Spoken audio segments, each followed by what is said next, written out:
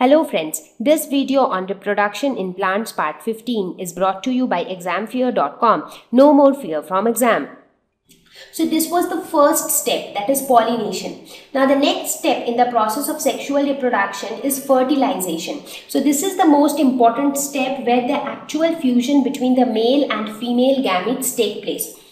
So it is the fusion of pollen and egg. So pollen grains and egg. Egg is nothing but the ovum, the female gametes. So the fusion of male and female gametes is called fertilization.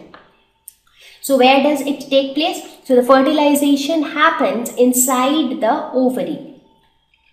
Now what happens is, as a result of pollination, the pollen grains are carried from the anther to the stigma. So now the pollen grains are here at the stigma. So now these pollen grains, and what is there inside the pollen grains? The pollen grain contains the male gametes. So the pollen grains then passes through this pollen tube. So it forms a pollen tube. You see here a very thin tube. So this tube is formed by the pollen grains itself, and it passes through the style, and finally you see, look at this pollen tube. So pollen tube plays an important role here. So this pollen tube finally reaches inside the ovary. And where are the male gametes? You see, these are the male gametes, which are also called as male sex cells or male germ cells.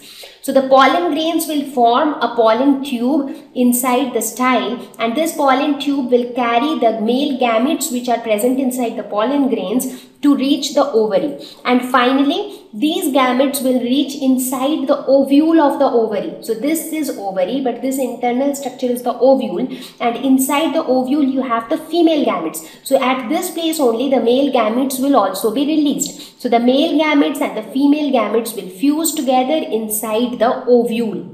So inside the ovule the process of fertilization will take place. So this is where fertilization will take place, and when the male gamete and female gamete fuse together, they produce a structure called zygote. So structure is nothing but it is a cell. A single cell is formed which is called zygote, and then this single cell will undergo repeated cell division to form multicellular structure, which will later form into a new organism altogether. So that is how fertilization take place. So the most important thing to be noted here is that the fertilization, the process of fertilization which is taking place inside the ovule, that is not as simple as I am telling right now, because there are two types of fusion which are taking place, but we are not interested to know in that detail at this moment. So for now you just understand the pollen grains by pollination reach the stigma of the female reproductive part.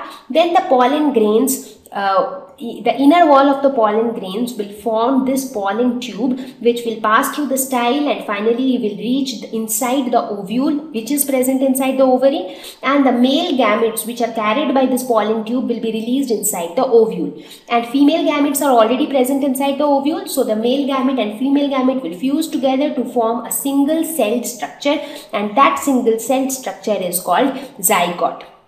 So that is how fertilization takes place. So if you look at this structure, you can actually see how exactly fertilization is taking place inside.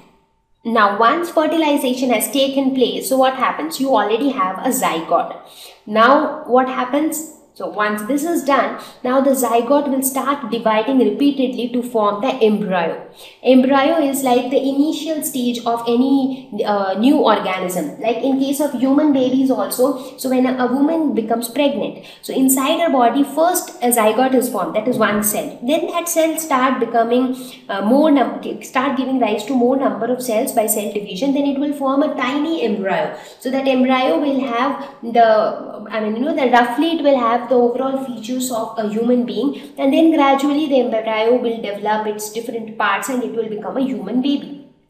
So similarly in this case also, when the zygote divides quite a number of times, it forms a rough structure of the plant which is called embryo, and this embryo will further grow to form a new plant. But what happens to the other parts of the flower? Because whatever has happened inside the female reproductive part of the flower. But after that, what is going to happen to the flower? So now what happens is, the ovule develops a thick coat and forms the seed. So this was the ovule of the plant, right? So this was the ovary, the outermost swollen structure, and this structure was the ovule. So now this ovule will develop a thick coat around itself, and this will become the seed. So this structure is now seed. And what happens to the ovary? This entire ovary then ripens to form the fruit. So the ovary becomes the fruit. So that is why you would have seen that first comes the flower, and then the flower undergoes reproduction, and then the flower gives rise to the fruit. Correct? And then again that fruit, inside the fruit is present the seed. So now think of any fruit, for example mango. Have you ever seen how does a mango look like? So let us say this is your mango. Okay. Now inside the mango you would have seen a seed. So mango is the fruit and this is the seed. So mango is basically the ripened ovary, and the seed, the hard structure which you see inside, that is nothing but the ovule. So that this is what happens after the fertilization has taken place. And if you look at the structure of the seed, now the seed within itself, it contains a tiny plumule and a radicle. So plumule is a tiny shoot and radicle is a tiny root. So basically this, if you look at the structure of the seed, it has the capability to give rise to a new plant, because this tiny shoot will later form a new plant. The tiny root and the tiny shoot, they will grow and develop to form a new plant altogether. And what are these cotyledons? Cotyledons are nothing but the seed leaves. They provide nutrition to this tiny shoot and root so that they can grow. So that is how the seed can give rise to a new plant. In fact, you would have seen that there are seeds which are available in the market. So if you buy those seeds and put it under the soil, water them regularly, what happens? It gives rise to a new plant. So from where do you get those seeds? So those seeds are actually obtained from some other plant, and those seeds are nothing but the ovule. Now after the flower undergoes fertilization, the ovary of the flower becomes the fruit and the ovule becomes the seed. Now you might ask that, okay, that's fine.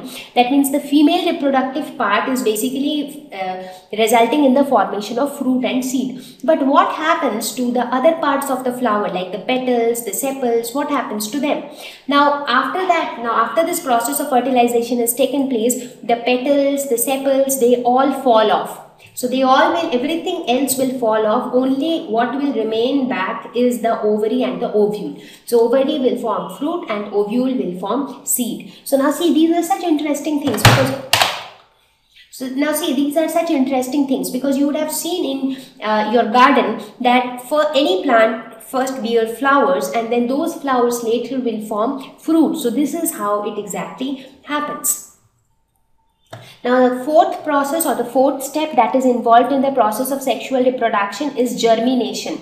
So this is the process where a seed will develop to form a seedling. That means, as I was telling, that the seed is capable of giving rise to a new plant altogether. So this process of seed developing into a seedling is like a small plant, that is called germination. So this is the seed. If you look at the internal structure of the seed, inside the seed is present a plumule and radicle. Remember these terms. Plumule is to shoot, radicle will give rise to root, radicle will develop to form root, and plumule will develop to form the shoot system of the plant. And cotyledons are nothing but the seed leaves, and they provide nutrition to the plumule and the radicle. So the embryo, now as I had said that fertilization had taken place inside the ovule, that means zygote which later developed to form embryo. Embryo is also present inside the seed. So that embryo inside the seed, it remains dormant for a very, very long time. That is, it remains inactive. But when favorable conditions come back, these embryo, they forms the seedling, which in turn forms the plant. So that is why this part of the seed, so inside the seed, a lot of nutrition is there, because this embryo is there and the embryo needs nutrition when it wants to grow. Correct? So that is what happens inside the seed.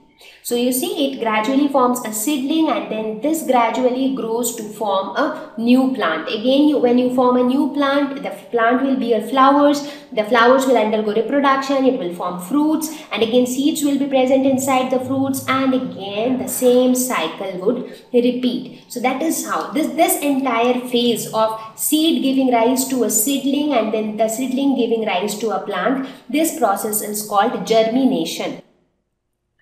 Thank you.